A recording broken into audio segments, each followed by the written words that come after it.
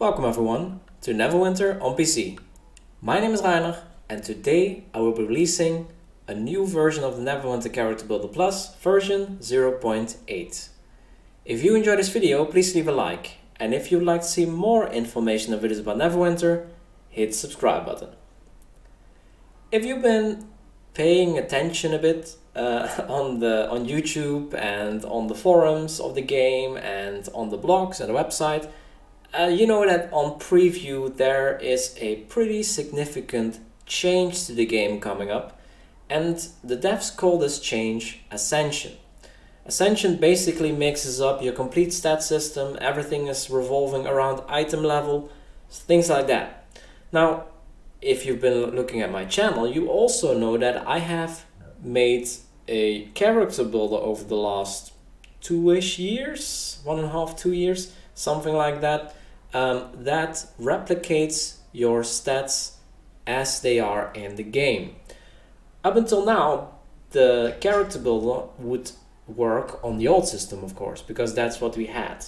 The new system, in my eyes, is even more challenging than the old system, so a character builder here would be very, very welcome.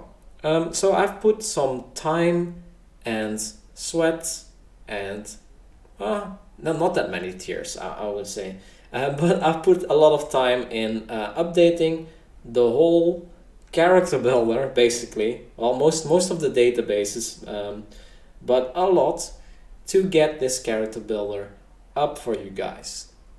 And I have a lot of extra goodies in here, which I will show off later on, but let's go into the basics first.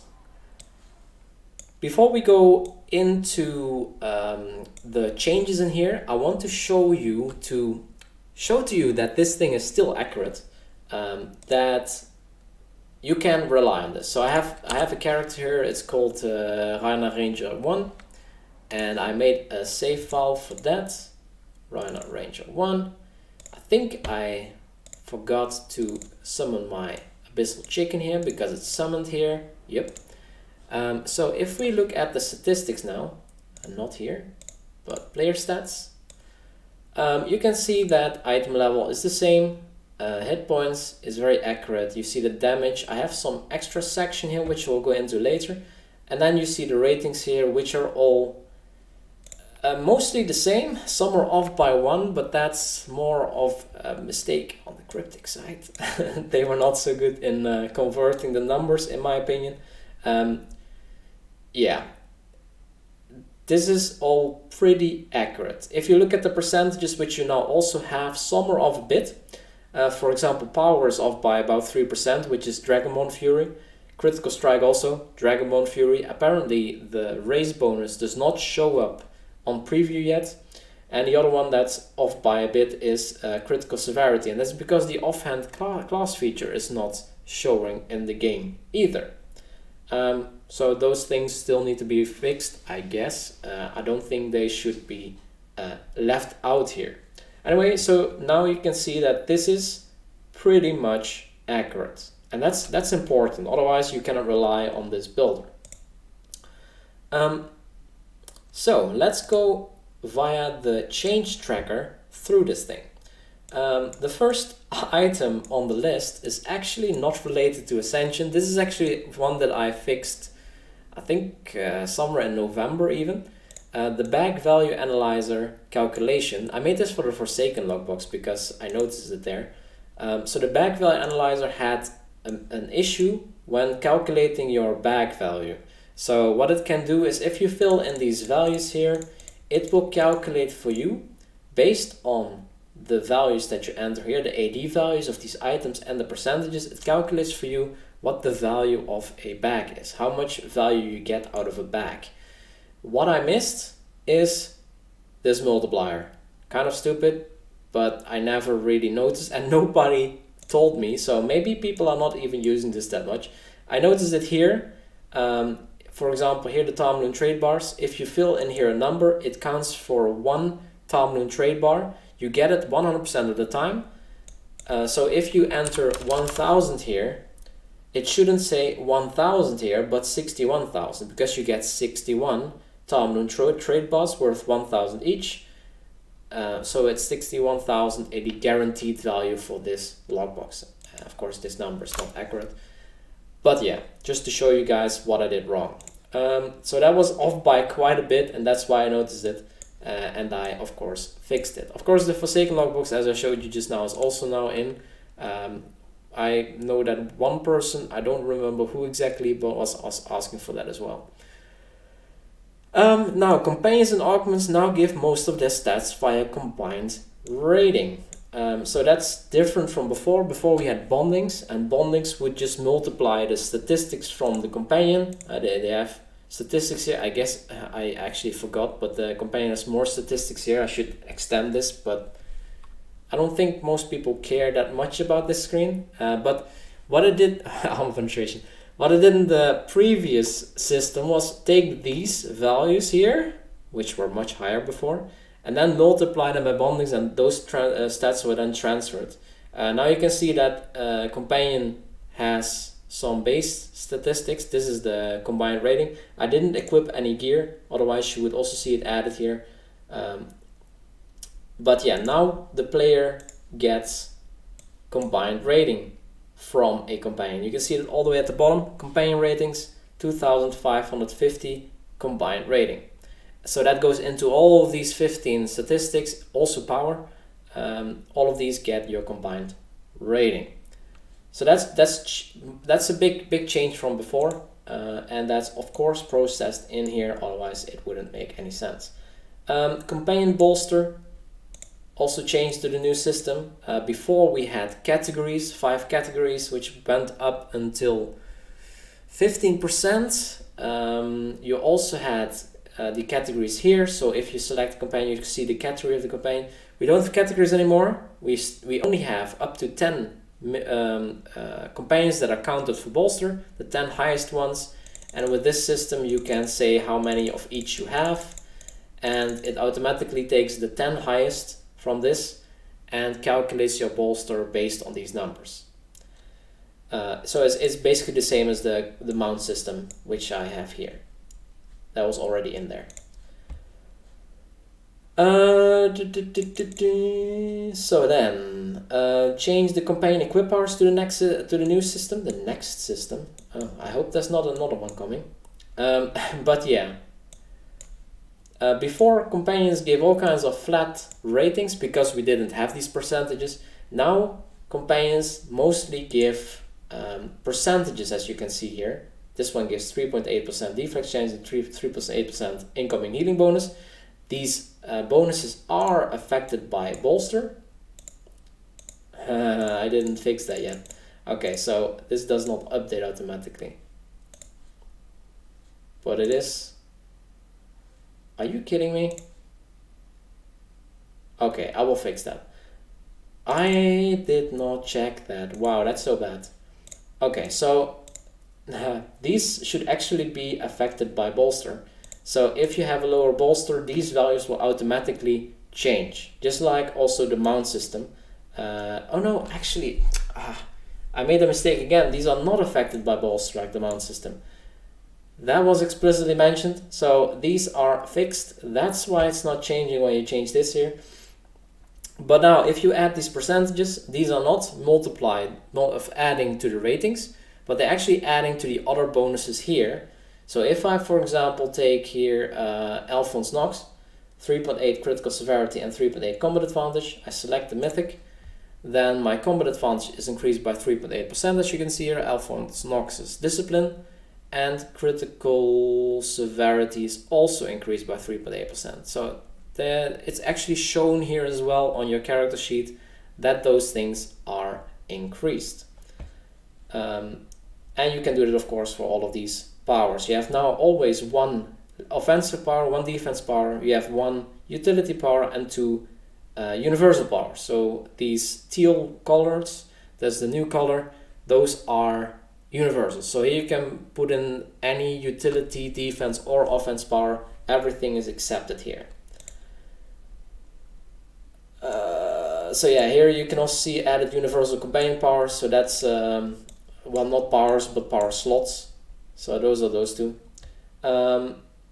when you change your class, it did that before because these were flexible and all the classes had different slots. Now when you change your class, it does not reset these powers anymore. It's a small change, but I thought I just mention it. It's nice because a lot of people use mostly the same powers here. So that's also in there. And then I updated all of the items.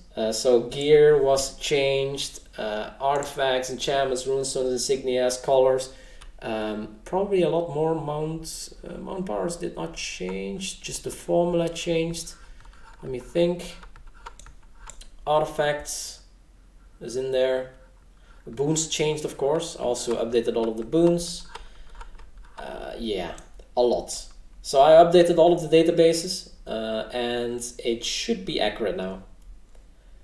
Then I added extra item level for primary artifact based on quality. So this is a really interesting thing, but I wanted to have the total item level correct. So this primary artifact actually in-game gets additional item level. Normally this Envenomed Storyteller journal in-game is 150 item level, but if you put it on the active artifact slot, it's 300 item level. What it's actually giving you. It still shows 150 in-game, but if you add a mythic artifact here, you get 150 item level extra. If it's a legendary artifact, you get 120. If it's epic, you get 90, etc, etc. So this is also based on quality. My character build at the moment only has mythic artifacts, so it's always 150 extra if you have something slotted here. So that makes it a little bit easier for me. But yeah, I just added this to make this item level accurate. Yeah, updated stats to new Ascension system. I will go into this more in a second at the end. Fix the combat mount power when loading. So here the mount power when loading always swap to the common quality, I think it was, which is not nice. So I fixed this. Also, when loading, your item level would not be correct because an uncommon combat power has a much lower item level. So that's where I noticed it really. So I also fixed that. And in the combat simulator, I by default set to not in the party. That was more of a inconvenience for me. We have now a VIP on preview, which is long waiting. And every time I wanted to check my stats, it would have this stuff in a party. So I get extra HP from that, which is a little bit annoying. Yeah, before we go into the stats here and the screen, which I want to cover a bit, I want to go into things that are not working properly yet. We have the content analyzers.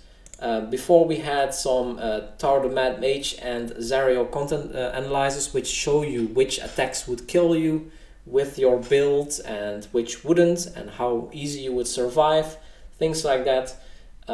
Yeah, I need to really look into that again, because yeah, the stat system makes this completely different. So we have to look into how much damage each of the attacks does in the new system, and based on that I can do some I can update this. Stat analyzer, kind of the same, because the system is completely changed. This doesn't make much sense anymore. I do have something that replaces it a little bit, more from the end result point of view, not from the I want to change something view, but from the end result. You can look into here, but as I said, I get into that in a second. And we also have the equip and set bonuses that need to be rechecked.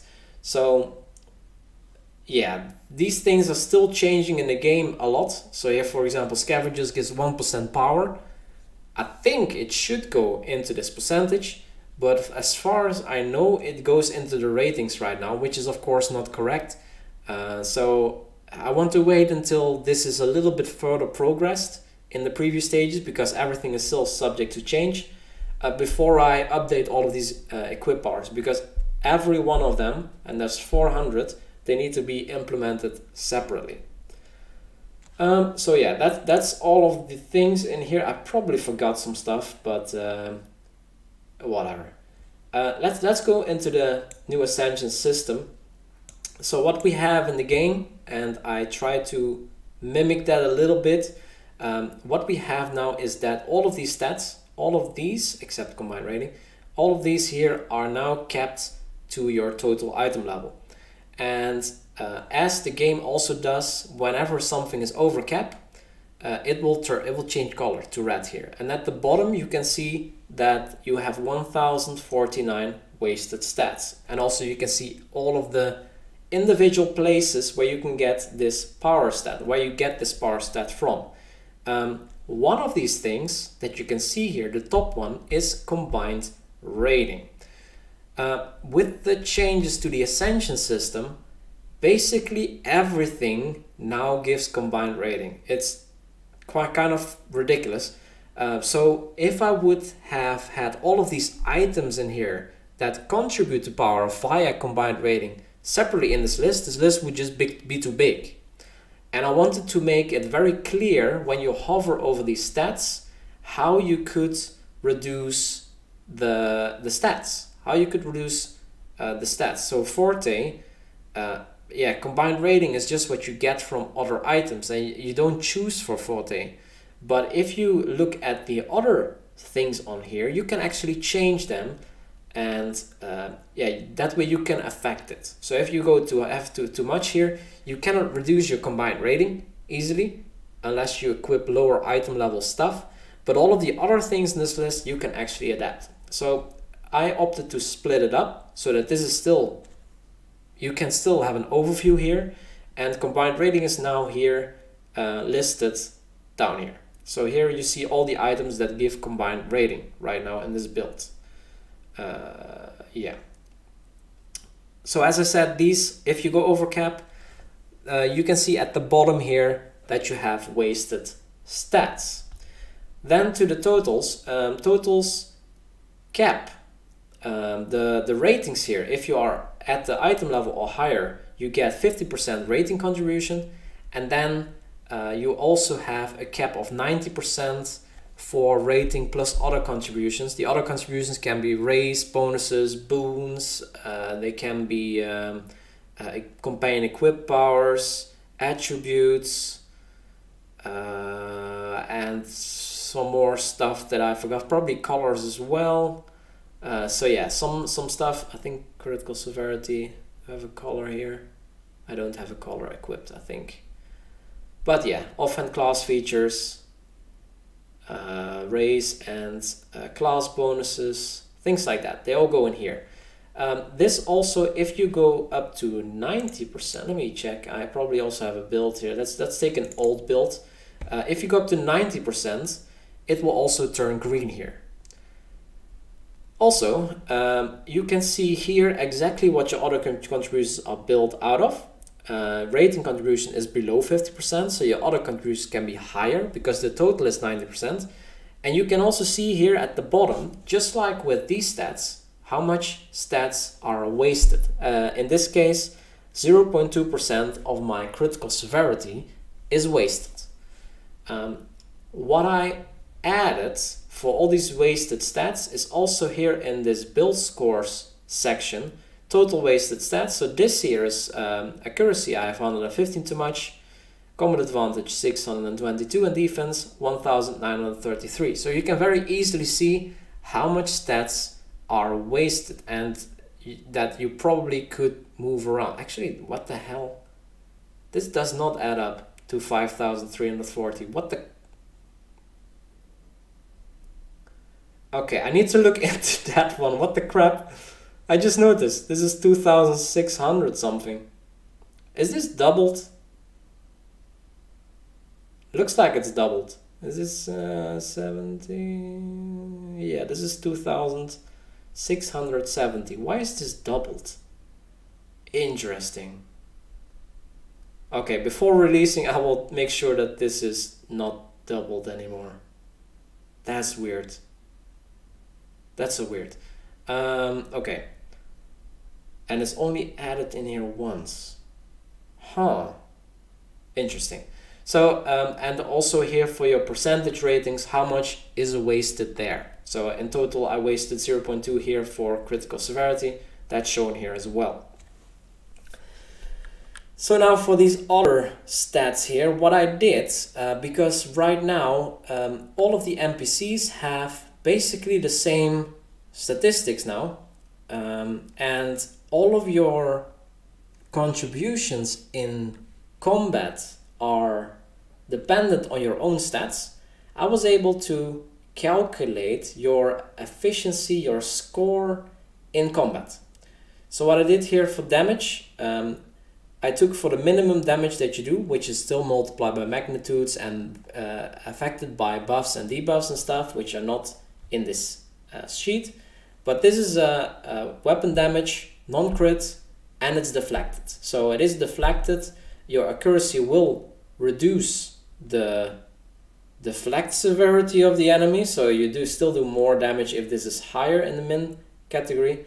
But yeah, this would be a non-crit deflected hit before magnitude and buffs and debuffs.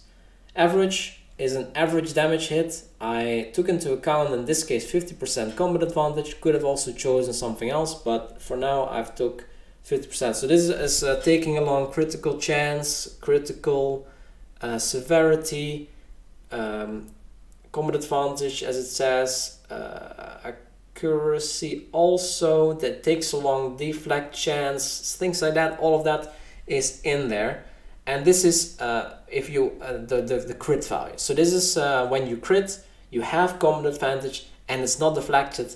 This is your maximum base damage modifier. For healing it the same, of course, this is not affected by accuracy and combat advantage. So here I just took a non-critical heal. It can also not be affected by defense, which is in here, of course. So these are always reduced by half because of defense of the enemy.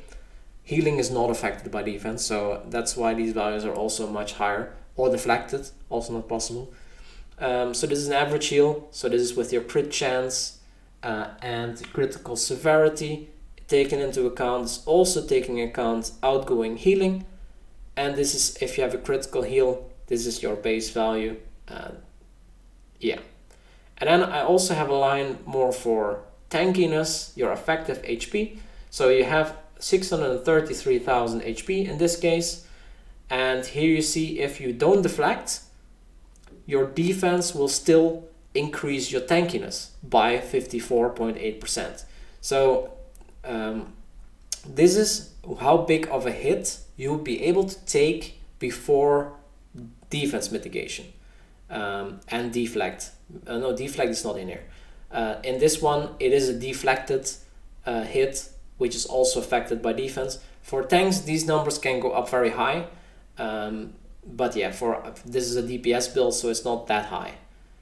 And this is with your deflect chance and deflect severity taking into account how high it will get.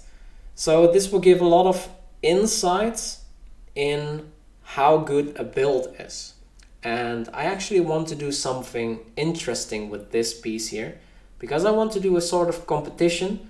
I don't know if I will start it now. I think I will start it at a later moment, but I want to make a competition where for each role, for a tank, I want to have the highest effective HP, for a healer the highest healing average, and for DPS the highest damage. I will make a competition at some point where we get like a high score of people who make builds for this in the character builder. They send the builds to me, and then I will put them in the top list with name.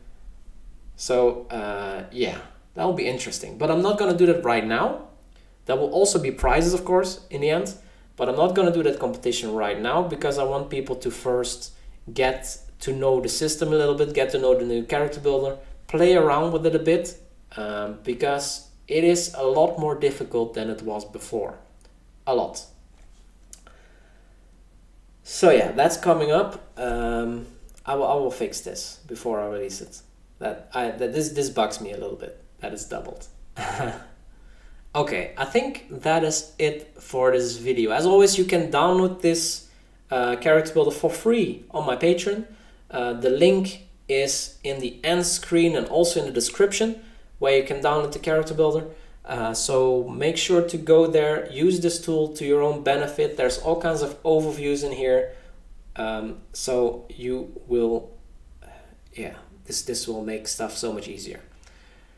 Anyway, that was it. If you have any remarks on this video or any suggestions on what to investigate next, feel free to leave a comment below and don't forget to subscribe.